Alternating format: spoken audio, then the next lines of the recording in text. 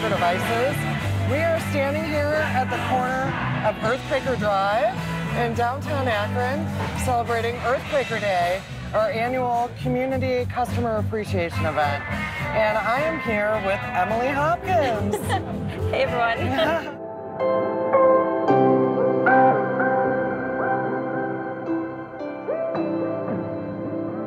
EarthQuaker has a special place in my heart because the first pedals I ever used on harp were EarthQuaker devices pedals.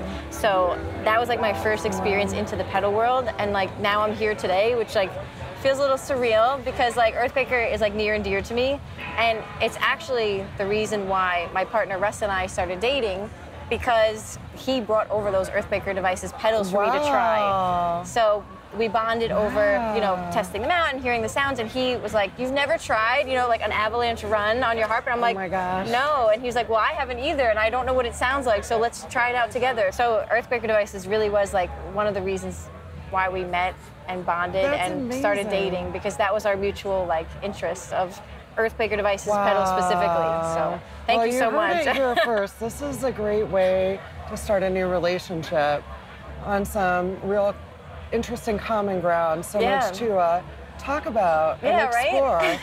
Yeah. So many matchmaking opportunities. Yes, yes. That's so amazing. Well, your clinic earlier today was incredible. I really enjoyed that. We had so much fun. What an amazing time. And your harps are so beautiful, and what you do with them is like just next level. It's so incredible. Thank you so much for being here. Yeah, of course. We had a long drive. We came from Long Island, yeah, and this is the first time we're here in Akron. So, really? Yeah, it's an honor, honestly. Oh, well, welcome.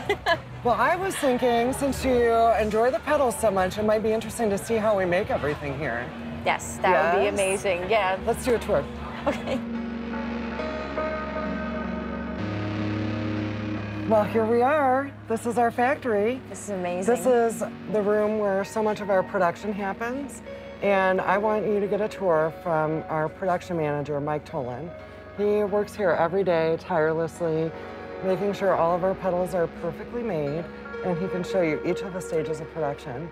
That would be amazing. Oh, that's so exciting. It will be amazing. Thank you so much. You're welcome.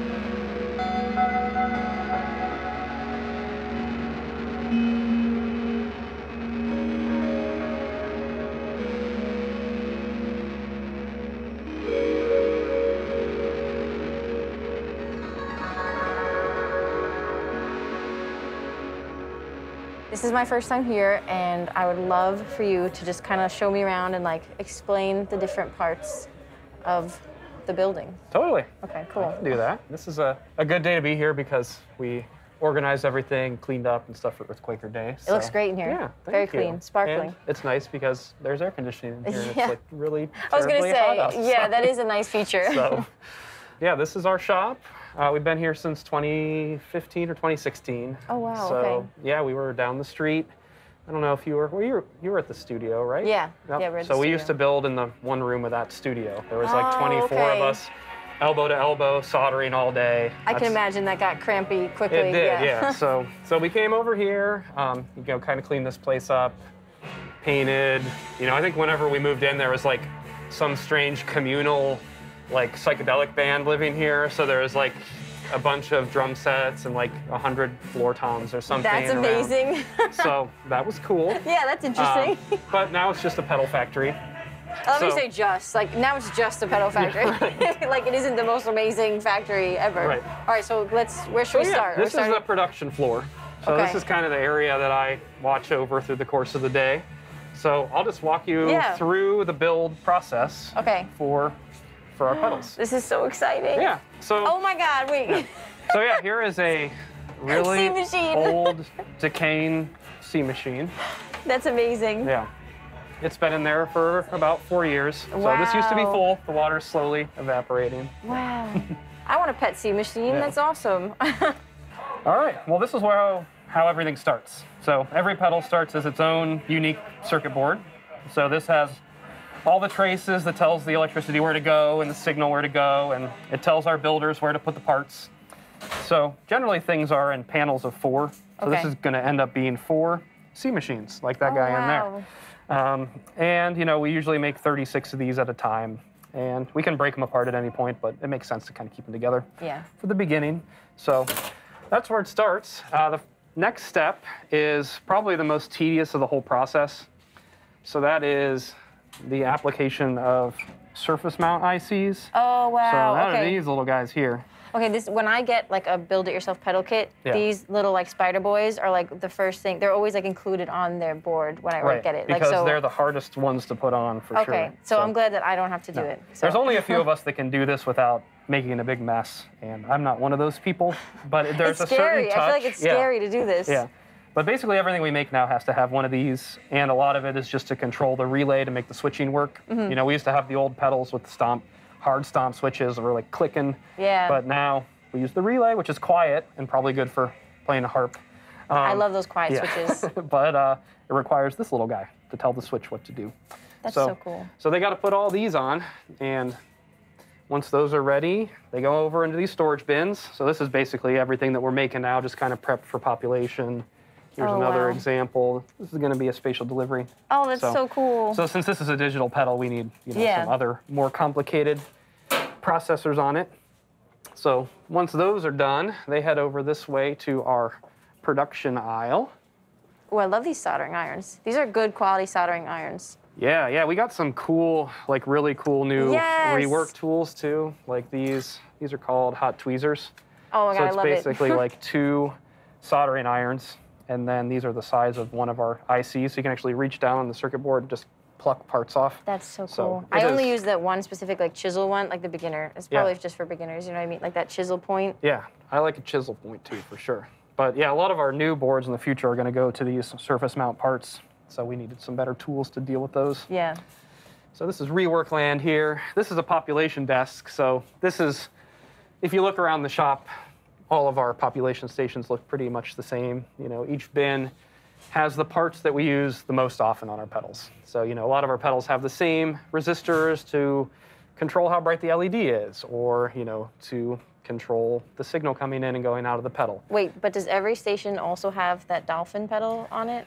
You know, there is definitely some individual swag.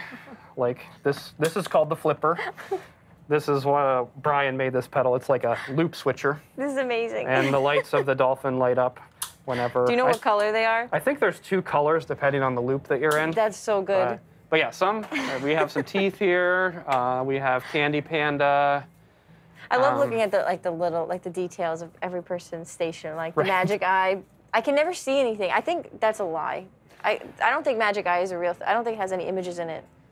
I mean, where the picture. Do you see anything when you use it? I can't say otherwise. I always just pretended that I could see what they were whenever I was. I'm just gonna go along. Next yeah. time someone says, "Do you see it?" I'm like, "Oh yeah, totally. I see it. I see pedals in here." Yeah. There's a Seinfeld I really like about a magic eye. I'm a big Seinfeld devotee.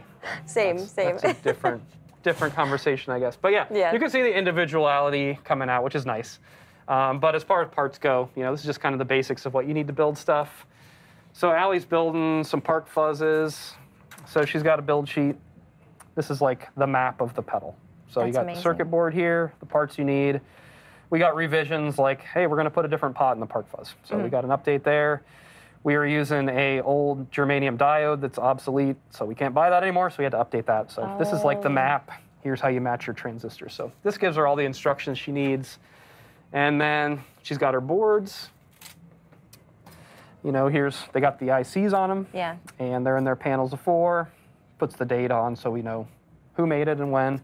We got to tape off the backs because to solder these now, rather than getting our irons and soldering every single point, we're dropping them down into a big vat of molten solder and soldering everything all at once. Oh, so cool. we don't want to solder these things yet, so we tape them off.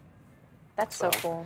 Yeah, so, you know, once they're totally populated, they will go back and get dipped, and the leads will get trimmed, and then they'll come back up here for quality control. Awesome. So I will show you that next.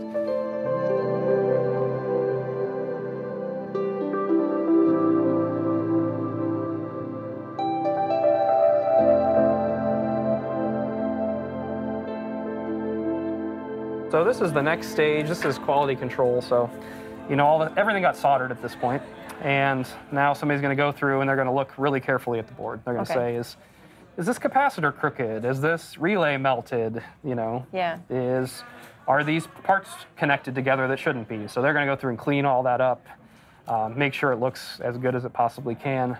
And then they're going to put on the parts that couldn't have gone on before. So we got rotaries on this guy. This is a data corruptor, LED, stuff like that.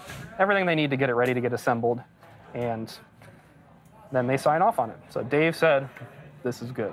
So, question for you. So yes. what happens if like you put your capacitor on wrong? Because I've done that. I've like, rotated the other, like you're supposed to follow the stripe or something, and I like messed that up. So like what happens if it reaches a stage and like that's backwards? Like is it a quick fix or is it something, it depends on what's wrong, I guess, right? Yeah, they get pretty good at it. I mean, a lot of these parts, we can just heat them up with our iron, pop them out, put them back in the right way. The same thing with these ICs, sometimes they get put in backward, so we can get our hot tweezers. Hot tweezers, yeah. But I mean, sometimes we miss this stuff in this stage too, but we're gonna find it in final testing, because if you put that cap in backwards, there's a chance the thing's just not even gonna power on at all. Yeah. Or it's gonna do something pretty wrong whenever it gets to audio testing.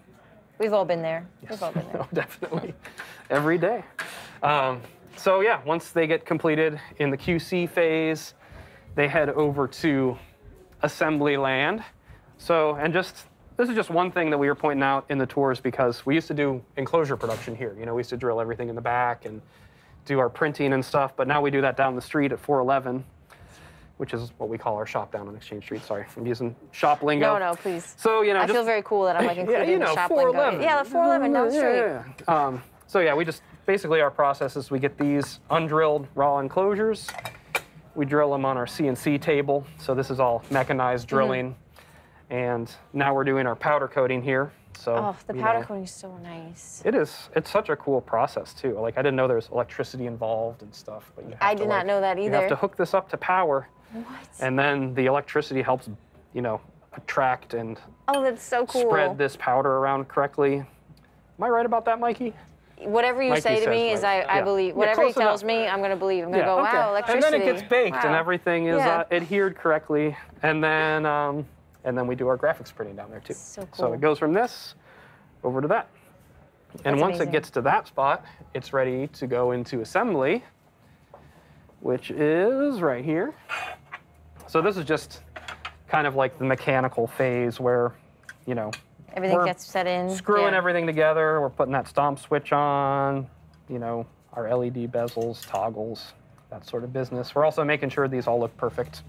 So we kind of do like a visual quality inspection throughout the whole time. So we want to catch this stuff early rather than like getting to the last step and having to take everything apart. Yeah, understandable.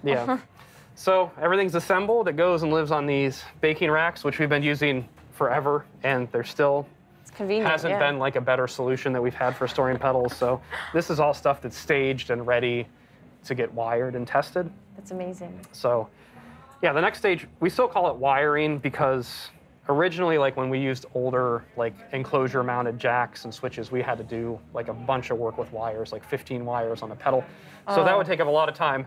We still call it wiring, but it's much... It's shop lingo. Yeah, it's shop lingo. Yeah, it's much more simplified now where there's only 2 wires on here and they get connected with a, with a switch clip. So I'm not wiring anything on here. We still call it wiring. But we do any final soldering connections we have to do here, put the knobs on, and then we audio test everything. So we're still, we're not using scopes, we're not using signal generators, we're just mostly playing guitar or loops and just listening to every pedal. That's amazing. And it's a thing where it's just like, there's just a few of us that do it and we just do it all day. So once you test a couple thousand hoofs, you know what you're looking for. Yeah, you know what's right and you know what's wrong. So we do that audio test, and then this is where, if there's a problem, we just have to figure out what it is and how to fix it. And that's where things can get interesting because who knows, anything can go wrong. Yeah.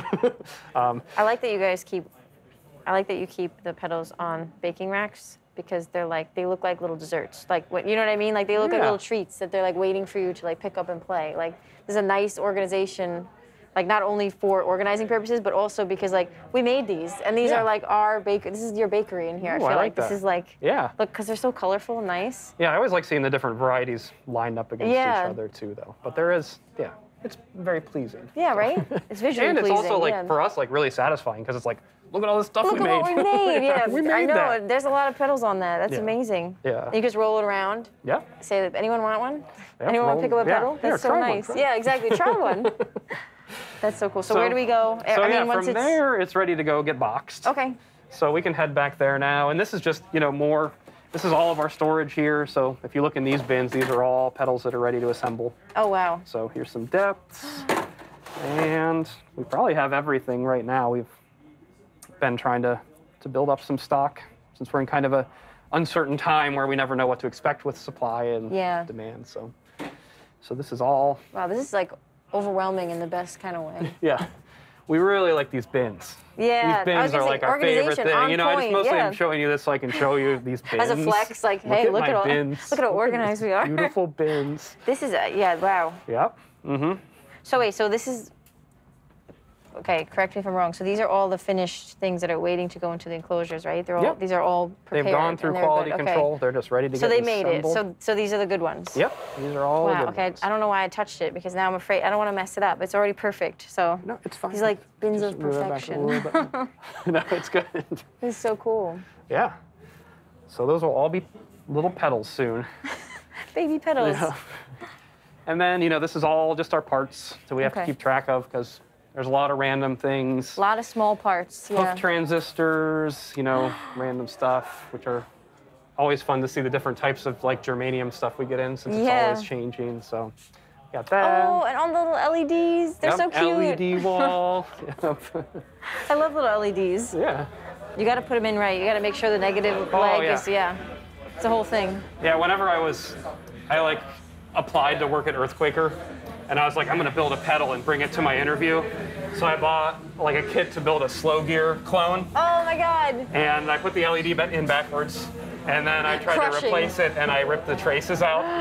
I So- did, okay. So for me, I can't tell you how many times I've messed up the placement of the LED with the longer side. Is it longer side positive or I forget even now, but I always have to double check because know. that's one of the things you can easily overlook. Like, is your LED in correctly, Yeah. I do that, and I always flip my ICs around too. Yeah. Getting I better. always have to double check everything. Yeah. So this is the last area of production, which is the boxing area. So you can see all the manuals here behind you. Oh, wow. There's some pedals over here. Those have all been tested, so we're like, yeah, these are good. So they're going to get a backplate, serial number, the box, manual, all that business, and then they're ready to go out into the world. That's So amazing. back here, all these aisles are just finished stock waiting to ship. So you'll see all the pedals there. And Oh. yeah, it's a lot. Oh, this is amazing. Wait, can I just take a peek? Check it out. Oh my.